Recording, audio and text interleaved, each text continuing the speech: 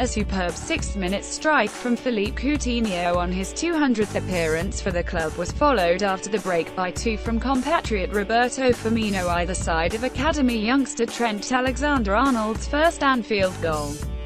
Oxlade-Chamberlain completed the rout 8 minutes from time to take Liverpool back into the top four, having been overtaken earlier in the day by Tottenham, who also scored 5 at home to Southampton.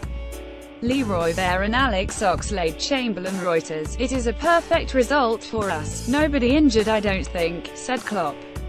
"Important 3 points, 5 goals, clean sheet, so it's all good. It was really hard work. I've no problem with that. I'm really happy with what we learned from the game. We had, even in a not really good first half, we had enough chances to score 2 or 3 goals. That should be enough.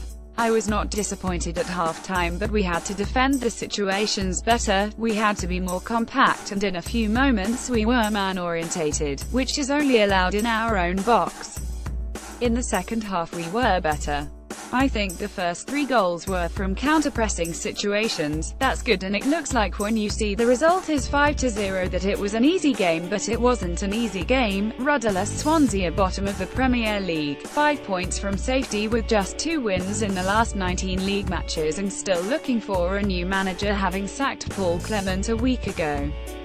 Whoever takes on the job, and there appears to be no immediate appointment pending, has a tough task turning things around. In the interim it has been left to caretaker Leon Breton to try to establish a sinking ship. I haven't spoken to the chairman since Christmas Eve because I have been involved in the game, but as far as I am aware I will be in charge for training and for the Watford game," he said.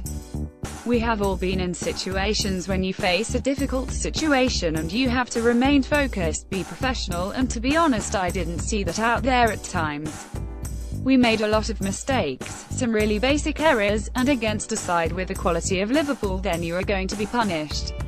At a place like this you need a 7 to 8 out of 10 performance from everyone to get any sort of result, but when you are making mistakes that are at academy level then they are going to punish you.